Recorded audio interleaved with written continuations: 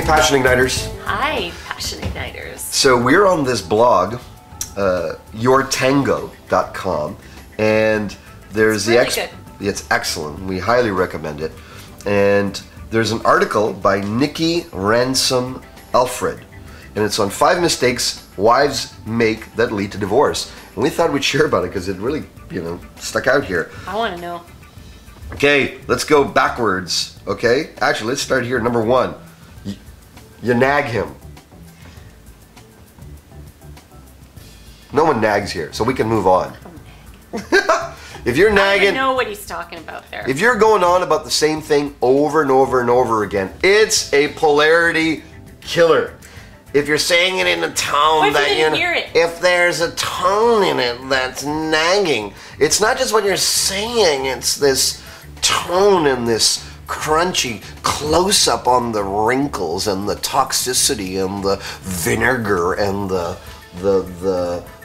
bile that comes out that we feel. It's bile-inducing nagging, and it's something that us guys want to run away from because many of us had our mothers do it on us over and over. When you clean up this room, when you clean up this and this and this and this. We're adults now. We're going to be as clean as we get, I think, for the rest of our life. If there's some improvement, it's going to be by our own choice. Dig us, like us the way we are, and stop nagging. You want a clean house, or you want a hot man who's all over you? Both. Okay, let's move on, all right? We'll fight about it after this. After the video's over, we'll come back to it some other time. Okay, we haven't mended anything around nagging. Next, you've forgotten to be... Now let's talk about nagging. No, you've forgotten to be his girlfriend. Let's talk about nagging right now, because it's a good topic. Nagging. Nagging is when... Oh, by the way... No. But thank you, Nikki Ransom Alfred, because we've only gotten to 1 of your 5, but you can find her great article, 5 mistakes wives make that lead to divorce, which I actually want Suzanne to go into deeply, all 5. But since we're not moving on, you guys will have the pleasure of...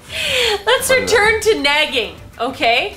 Nagging, it has to truly be defined, because nagging is when what? Is it about the energy of nagging? Because really, if we've said something and it's not done, and you continue to do the same thing over and over and over again, then what are we to possibly do?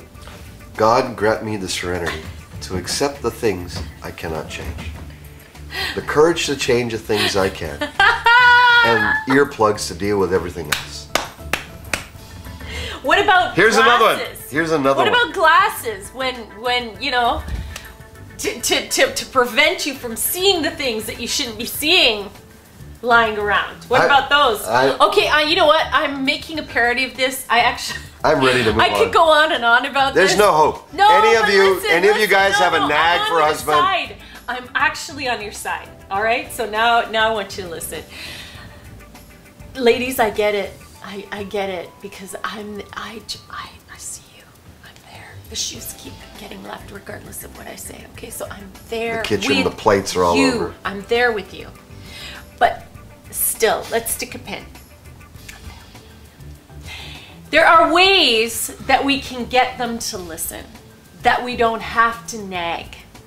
And one of the ways that we can do that is through distraction. Distraction into where they would normally go off into, oh, I don't want to listen. You can use your body. Invitationally distracting us. Use your body in an invitation that he wants. It's like opening a door and saying, come this way. This is actually, you're thinking this in your head, but you're not saying the words. It's like, I want you to come this way, and I would love you to pick up these shoes. But you don't say it in that way. You've got to get artful. That in a way that he'll remember. Sensual, sexual. Make it directly. Yummy. Make it yummy. We can make it yummy. I see you. Like, we're angry about this. We have to do equal amount of stuff to to make you feel calm. But we can We can make it a game.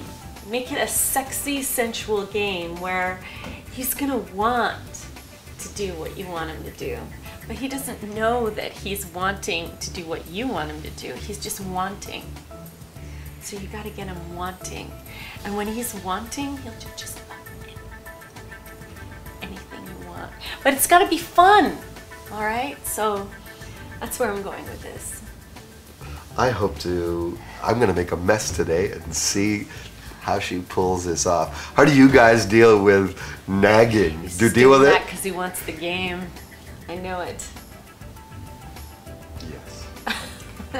Ignite some passion now. Because everything else